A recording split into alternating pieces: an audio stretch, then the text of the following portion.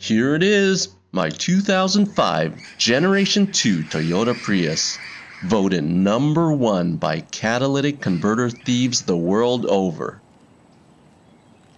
I've been fortunate and haven't been hit yet. And I want to keep it that way with this $160 CCM CAT security. My Prius is worth about $3,000, so if it costs $2,000 to $3,000 to replace a stolen CAT, I'd have to make a tough decision. Like all products, there's always a way to make things better, and these mods and hacks will work for non-Prius versions too. Better, stronger, faster. I don't want to give away too much because you never know who's watching. So open your mind and use your imagination on this video and how to improve it even more. In addition, I have absolutely no scientific data showing that these changes will improve anything. Who knows, it might make things worse. So watch till the end and you be the judge. If the cat thieves want your catalytic converter badly enough, they're gonna get it. All you can do is reduce the risk. The more obstacles you throw at them, the longer it will take to get ripped off. They'll go to the next car if they think it's too hard. Or you can be saving another car because it takes so long to rip your car off. See how nice I am? So let's start with stronger. The easiest thing you could do is to add more screws, rivets, and bolts. The more you add, the stronger it is. They'll have a more difficult time prying it off. Second thing is to mask the screws with something like high quality aluminum tape, which makes it harder for them to find the screws. Number 3, cover the screws with tar. You can do this before or after the tape. So if they try to cut the screws off, it will be a bit messy and more difficult to find. But be careful where you put the tar because it may melt in hot spots and cause a smelly mess. So experiment first.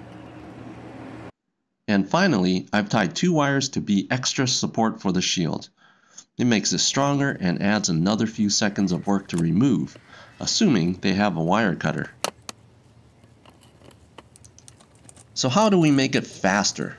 Well, use your imagination. And look at this aerodynamic golf ball surrounded by dimples. The more aerodynamic, the faster and farther you can go. Well, we're going to simulate these dimples by adding bumps to the cat shield. In addition, these bumps are going to double up as heat sinks and cool the exhaust system more efficiently. So, we're going to install these screws to the bottom side.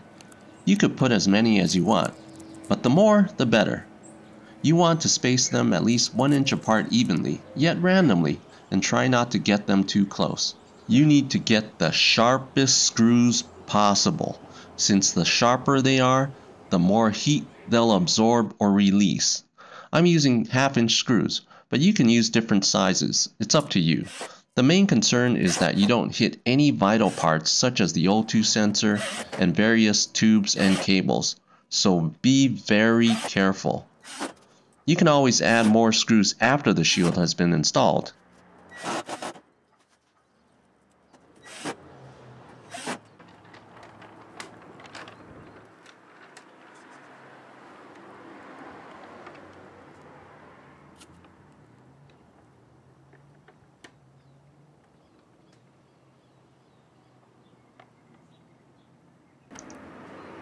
Now we're doing the reverse, having the screws on the outside. For this, the screw is a cooling fin, and you have to plan because once the shield is installed, it would be difficult to add more. Again, I'm using the same 1/2-inch screws.